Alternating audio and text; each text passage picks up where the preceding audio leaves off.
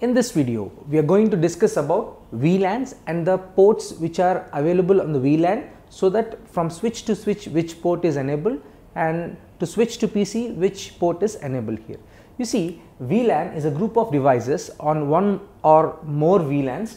You see that you can configure one or more VLANs on a LAN, and also it is a group of devices on one or more LANs that are configured to communicate as if they were attached to a single wire here. That means you see a group of devices on a single LAN or a different LANs also here, as if they communicate in such a way that they are connected to a single wire here, when in fact they are located on a number of different LAN segments. So they are already located on different LAN segments, but it looks like they are in the same LAN segment as well as they are connected to a physical connection.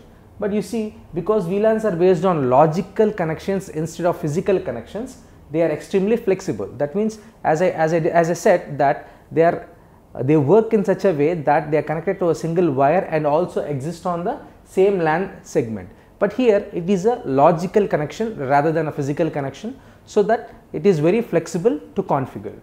So that links to switches are known as trunk ports. That means switch to switch link in between, we call it as trunk port, and to the end devices like PCs are known as an access port. So on port, which is an access port, the untagged VLAN is called as access VLAN. So what is access VLAN? Access VLAN is an untagged VLAN on the access port here, and also on a port which is a trunk port, the untagged VLAN is called as a native VLAN. So what is a native VLAN? Native VLAN is an untagged VLAN on a trunk port here. So coming to here, trunk port is used to connect between switches, and access port is used to connect between laptop, printers, etc.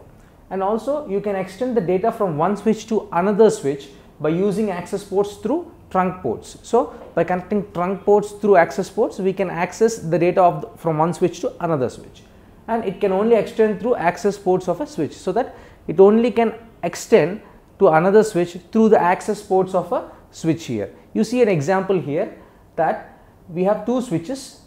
So we have VLAN 50 configured on switch 1 with the domain given as computers and exit, and also you can see VLAN 50 is configured on switch 2 with the name computers again, so that again you have to enter into the switch 1 and configure the interface mode for FA0/1 here.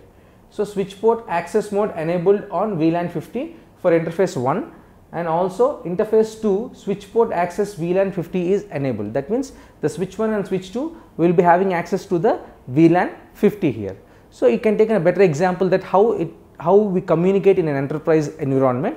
You see this diagram, you see a Cisco router here, so that it is connected to fast Ethernet through the switches, and the switches are connected with the interfaces of the switches are connected with the PCs of different departments, and you see that these are located in different floors here, so that this segment of engineering is in a single VLAN, and this segment of marketing is a single VLAN, and accounting is a single VLAN. Because this is a single VLAN, this computer, this server and this computer can communicate with each other, so that they can access the information of their department but not the other departments, and this is done through access ports to access the data, and also the switch to switch connection is established by the trunk ports. And this is about the VLANs and the ports on it.